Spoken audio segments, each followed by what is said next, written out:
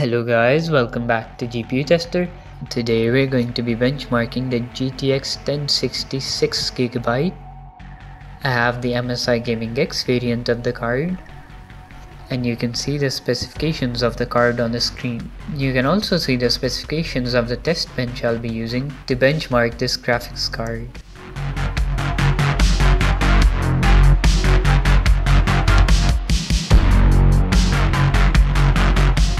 First game we have on the list is Spider-Man Miles Morales.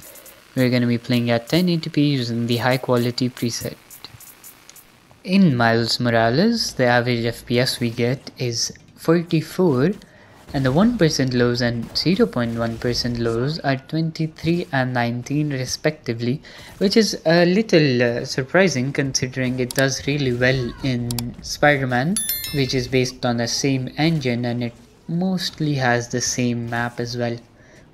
The 1% lows are pretty annoying when you do face them, so I don't know, if you're sensitive to stutters then maybe this is not the right way to play the game, but if you're someone who is okay with a stutter or two here and there, then maybe this won't affect you as much.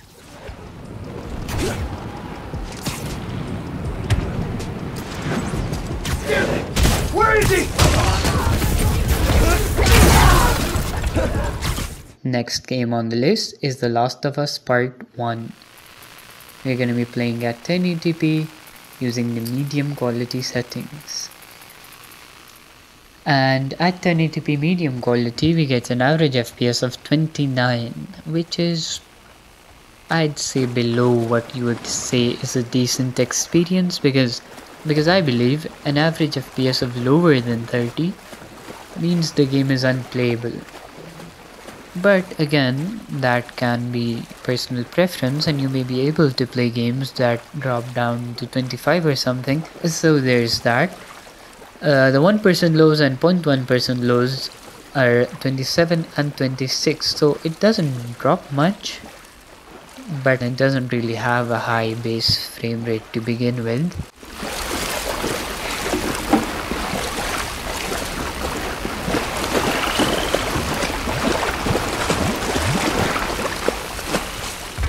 Next game on the list is Uncharted: The Lost Legacy.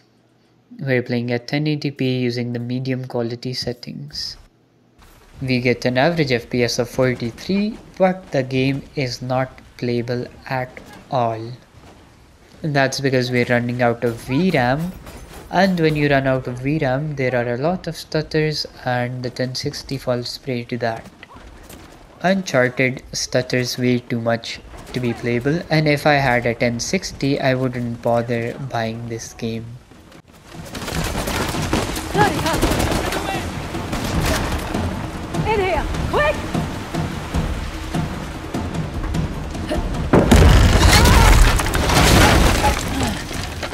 What the hell was that back there? Messy but effective.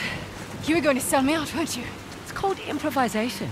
God, who's being unprofessional now? What the hell is that supposed to mean? It means you let Asav get the jump on us. I'm starting to wonder whether you're worth the 50%. I knew it. Next game on the list is Uncharted 4.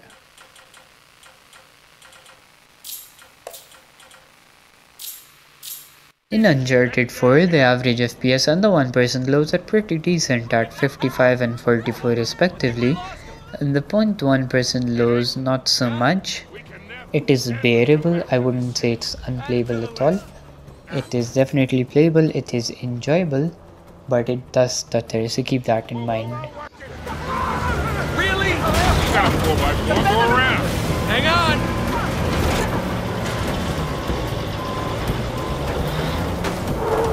All right. Let's see that truck get past that. Come on! Come on! Wait, don't worry, I got this. Yes, I got this. I don't got this.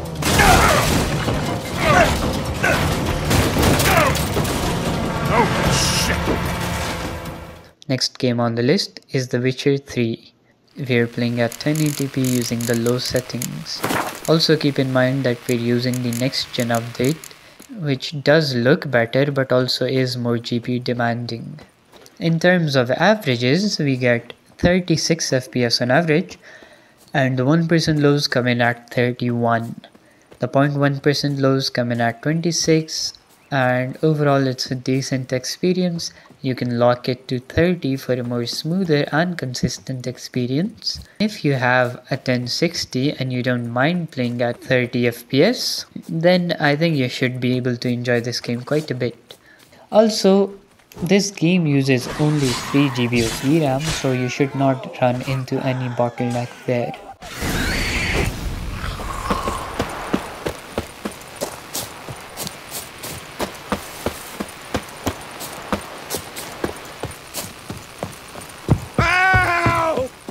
Next game on the list is Red Dead Redemption 2.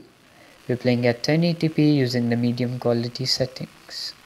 In Red Dead Redemption 2, you get an average FPS of 54 with 1% lows and 0.1% lows coming in at an impressive 47 and 45 respectively. This game actually runs really well on older hardware, and the 1060 is no exception. You can maybe lower down the settings to get 60 plus FPS, but I think in a game that has slow pacing like RDR2, you don't need 60 FPS to enjoy it. You're ready. Yep. I want that. Wow, you cocksucker!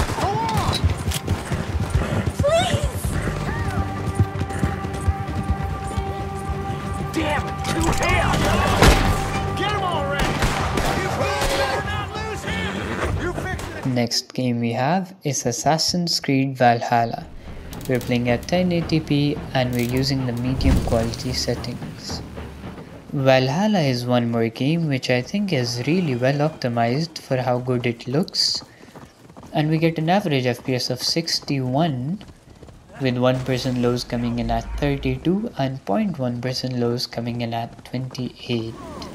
The 1% and 0.1% lows are not as impressive as the average, but I don't think they will stop you from having fun while playing this game, as the game only drops when you move into a new area. While you're running around, it doesn't really have any stutters, and the 1% lows and 0.1% lows will not drop.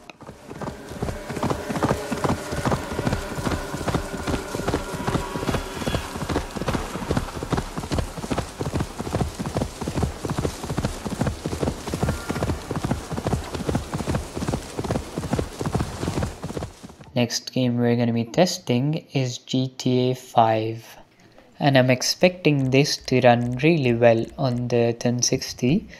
We're going to be playing this at 1080p using the very high settings, and as I thought, this game runs really well on the 1060. Although it is a bit of an older title, the 1060 still delivers impressive performance, and it gets an average of 99 FPS.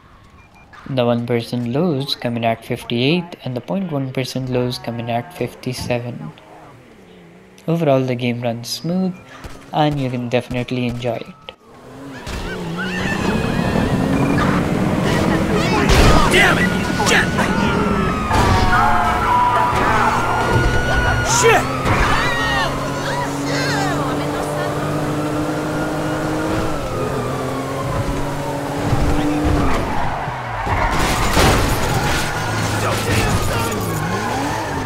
Next game we're going to be running is Doom Eternal.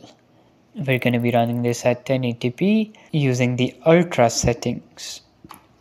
In terms of FPS, we get an average of 70 with 1% lows and 0.1% lows coming in at 59 and 53 respectively.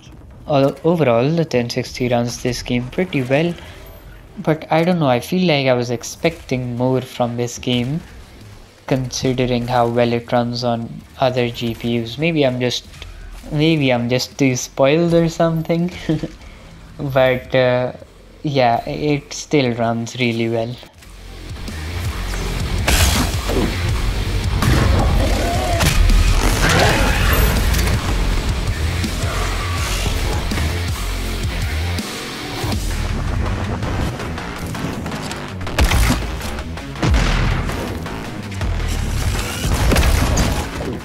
Next game we have on the list is Horizon Zero Dawn, and we're running this game at high settings 1080p.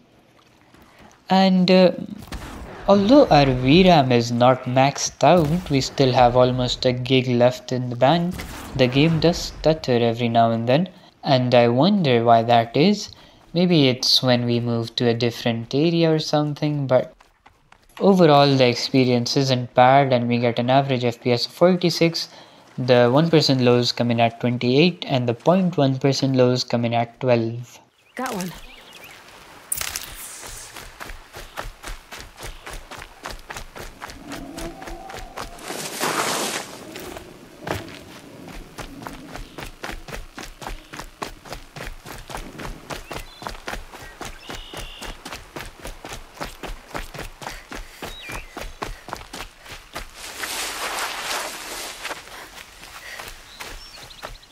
Next game we have is the finals.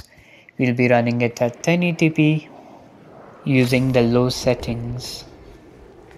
In terms of FPS, we get an average FPS of 80 with 1% lows and 0.1% lows coming at 56 and 53 respectively.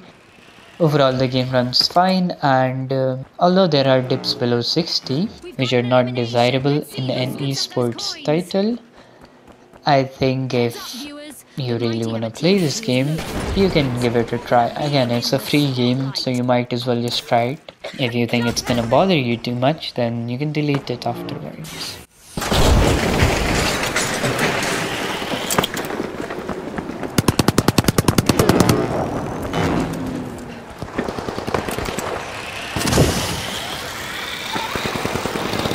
Ouch! A contestant just got eliminated and lost a fortune.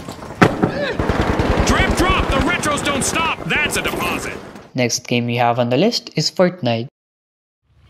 We're going to be playing this game at 1080p using the high settings. Fortnite does what it does best.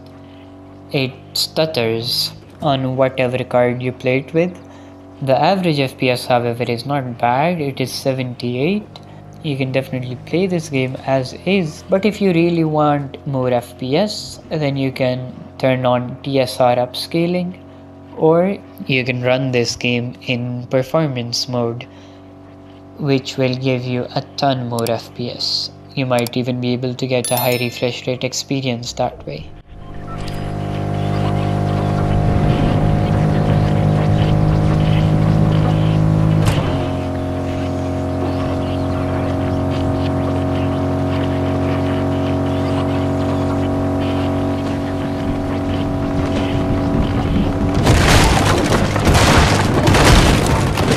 The final game we have on our list is Valorant.